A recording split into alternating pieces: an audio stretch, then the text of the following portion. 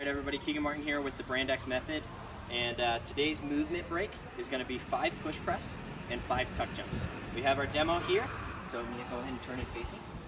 Face me. There you go. Put your feet underneath your hips. We're going to put our hands on our shoulders and do a quick dip, little dip.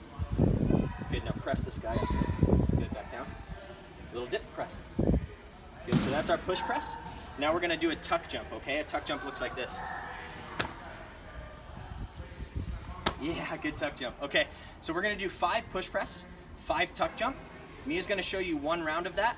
Inside of your classes, use this for about 3 to 5 minutes. The kids will just keep doing push press and tuck jumps for that amount of time. Okay, Mia, can you show us 1 round? I'll do it with you. 5. Good, 1, 2, 3, 4, 5. Good tuck jumps.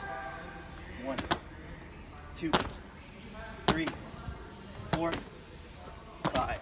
Good work, and that's today's movement break.